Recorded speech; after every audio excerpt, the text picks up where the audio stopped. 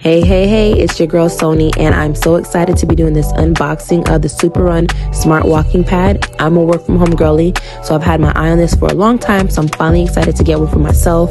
It's only 30 pounds. Bree helped me carry it in, but we didn't need any additional assistance.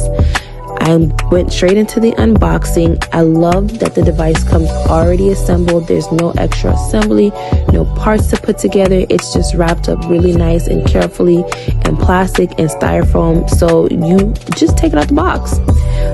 And here are the devices that it came with. It has a remote control and it already has a battery, which is a major plus. Shout out to them.